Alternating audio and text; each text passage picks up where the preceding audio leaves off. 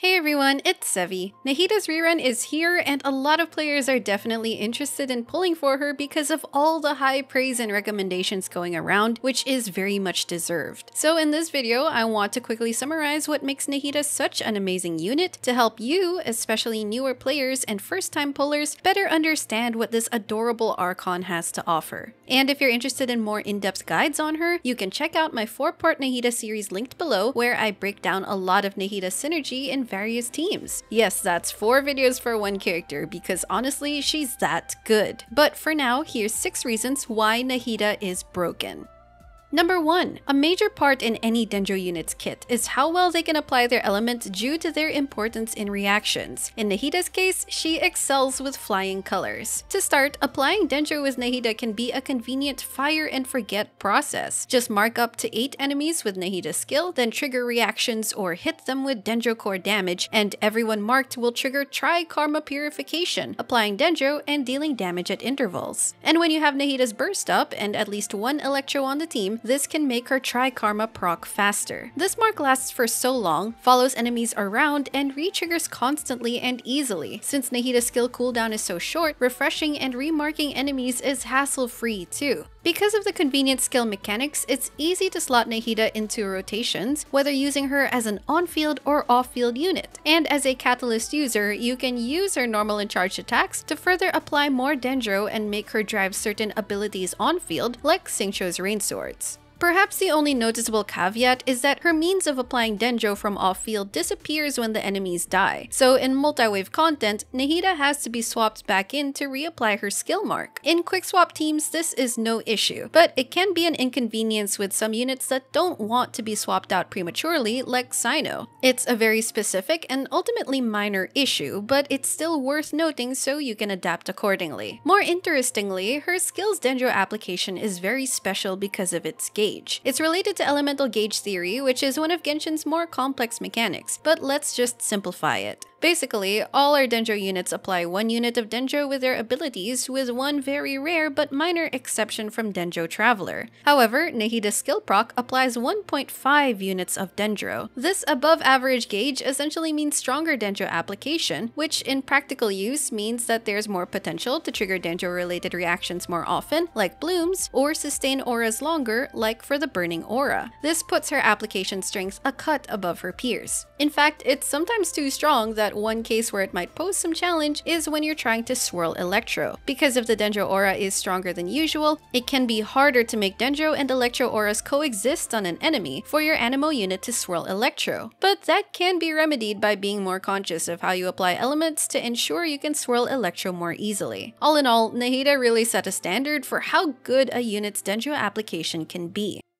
Number 2. When Dendro arrived and brought all these new reactions, the importance and value of elemental mastery became even more pronounced. Some units gained new playstyles and builds that valued EM more. It breathed new life into existing EM-focused equipment, and we also saw new ones released that were EM-centric. More so, units that buffed EM gained even more relevance, and we knew moving forward that EM-boosting abilities would be quite valuable in the meta ahead. Enter Nahida, who came in with one of the best, if not the best, EM buffing abilities. The way it works is essentially simple. Whenever her burst is active, the on-field unit receives an EM buff, which is based on 25% of the EM of the party member with the highest EM. Normally, this might have been based on Nahida's own EM stat, like how Sucrose's passive does it. Instead, we get a much more flexible mechanic for different team comps and an interesting departure from the usual buffing mechanics. For example, you will have other teammates that have a higher EM stat than Nahida, like Electro Hyperbloom triggers.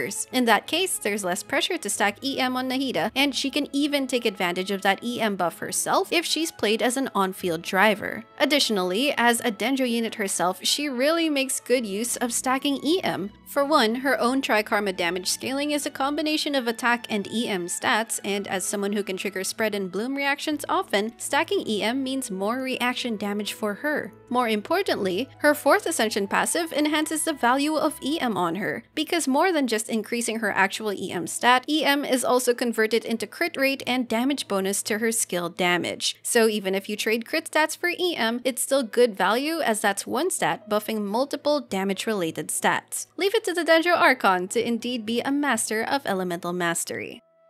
Number 3. While Nahida's Dendro application, EM buffing capabilities, and badminton outfit get a lot of attention, I think one of her underrated traits that needs to be talked about more is her energy generation. After all, energy management is a very important part of optimizing your team's damage and rotations, and if you look at many other Dendro units, they're quite dependent on their bursts, and we'll surely see more of those in the future. Nahida herself generates 3 Dendro particles every 7 seconds when the Tri-Karma effect triggers. By far, this is the best Dendro battery mechanic we have in terms of the rate of particle generation and how conveniently it works. Nahida doesn't even have to be on-field to generate those particles. So when you comp her with on-field Dendro units like Alhaitham or Tignari, they're able to easily receive the Dendro particles. This allows you to build less ER on them and focus more on other offensive stats like crit and EM, ultimately leading to better overall damage. Baiju is also coming up as another burst-dependent unit, and he's predictably going to have a much easier energy situation if he's comped with Nahida. So it's safe to say that Nahida will likely remain a top Dendro battery moving forward.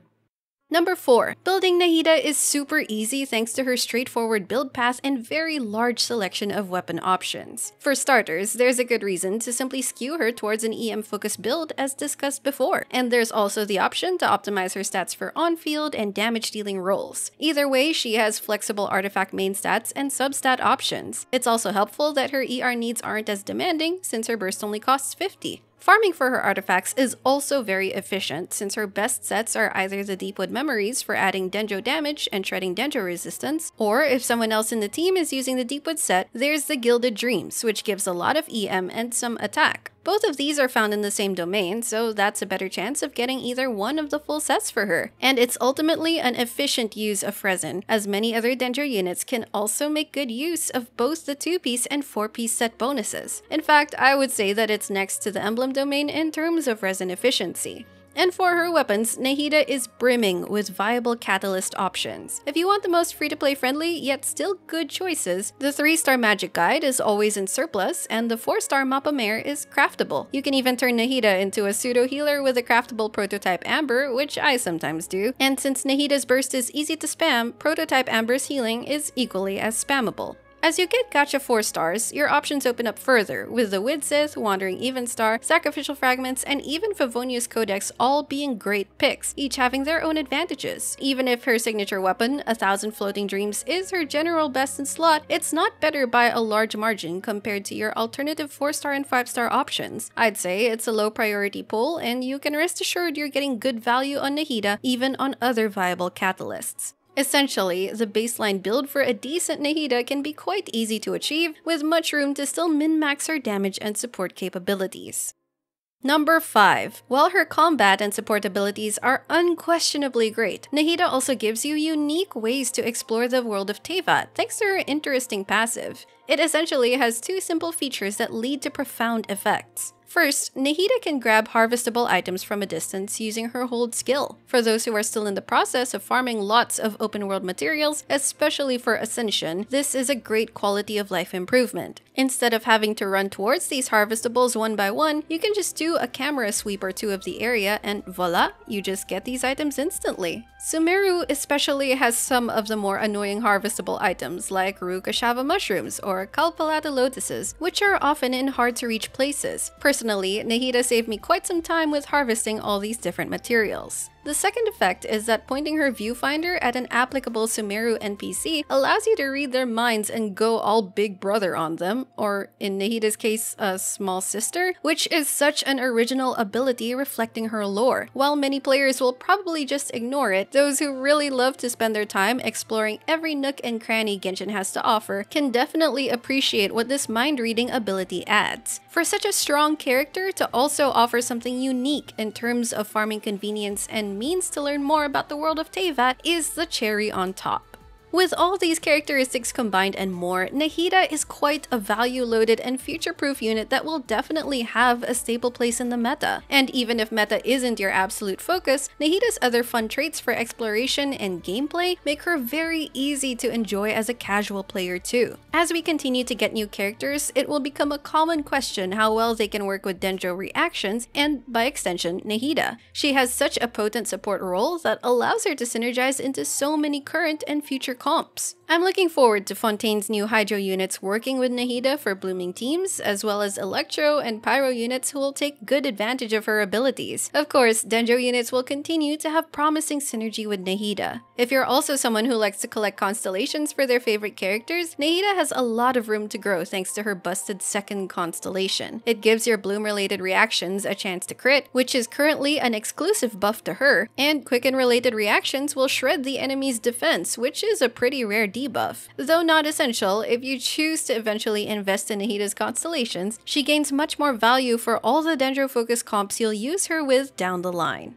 All in all, Nahida is not necessarily a must-have unit since I believe there isn't such a thing, but I think she comes really close if there ever was one. Anyone who's interested in playing Dendro teams, exploring the Dendro meta, or just thinks Nahida is absolutely adorable will not regret pulling her at all. If you're pulling for our Radish Archon this version, I wish you lots of luck. But that's all for this video, so let me know in the comments what you think of Nahida, whether you have her or not. If you enjoyed this video, don't forget to leave a like, consider subscribing to my channel if you haven't already, and I will see you all soon.